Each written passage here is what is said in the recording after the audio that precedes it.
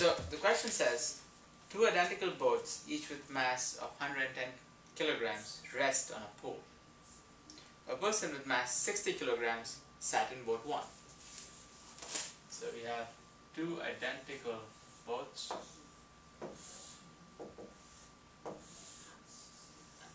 sitting in a pool of water, right?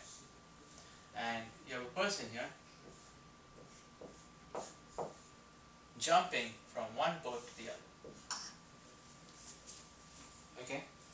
And after the person jumped from boat 1 to boat 2, the speed of boat 1 was 0.03 meters per second. Now, they want us to find the speed of boat 2 after the person has jumped from boat 1 to boat 2. Alright? So, this is clearly a momentum equation, right? So you want to write down what the initial momentum of the system would be and the final momentum would be. Now clearly, the initial momentum of the system when everything is at rest would be 0. Right? And initial momentum is equal to final momentum. Okay? Now, initial momentum of the system before the person has jumped is 0.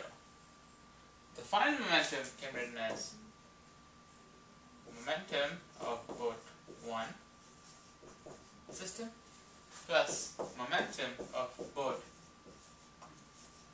2 system. Right? Now, the boat 2 system now contains the man because he's jumped boat from boat 1 to boat 2.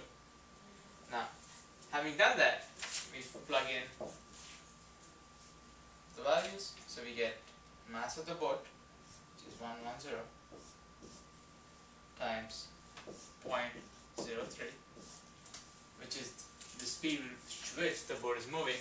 Now note this is negative x, this is positive x. Right. Plus mass of the boat plus mass of the man times the speed of the boat, which is what the unknown is here, right? And solving that, we get the velocity of the boat is 0.19 meters per second. Okay, so let's do a recap. So what happened was there was a man here on the first boat and he jumped from the first boat to the second boat. Initially both the boats were at rest. Then when the man started moving, jumped, the first boat started moving in this direction and the second boat moved in that direction. Okay, so we wrote that since there is no external force to the system and initial momentum is equal to final momentum. Initial momentum was 0 because there was nothing moving, and final momentum is momentum of boat 1 system plus boat 2 system.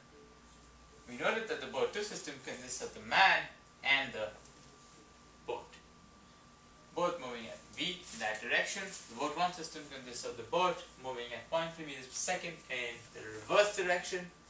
Resultantly, we found the velocity of the boat.